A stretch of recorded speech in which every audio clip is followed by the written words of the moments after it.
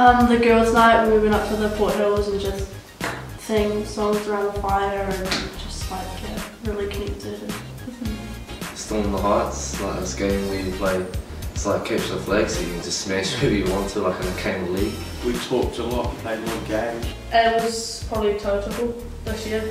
It was so much fun. We got to make heaps of other people from other centres. Oh yeah, we went to Castle Hill. We went ice skating. Leadership, like I've become more of a leader, like taking like control of more things. How to fix bullying, leadership. My confidence has grown heaps since I first started coming, and yeah, you just get to meet so many different people. And it's just really cool. Just be true to yourself. Yeah, be who you are. That's what So I was like the type of girl to go up to someone and just like introduce myself.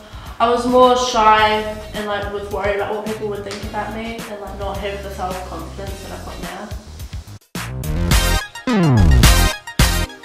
The skills that our sister to me, she passed away last year, was going for a hard time. They were all there for me.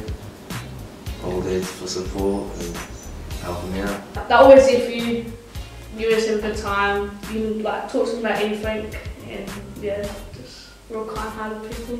JP is my my tutor leader, and he's good. He's been helping me through school and stuff. They're always having a good life for us too, not just serious guys.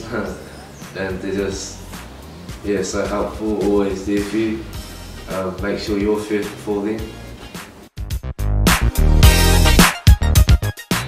Like when I'm older, do what Woody's doing.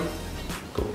Yeah. I see myself, you know, like slowly going up the ranks, just like starting off as a junior and hopefully going off to whakapakari and all that, and hopefully becoming a leader when I'm older or something. I'm finishing up school this year, and then next year I'm going to the School of Tourism and studying to be a flight attendant.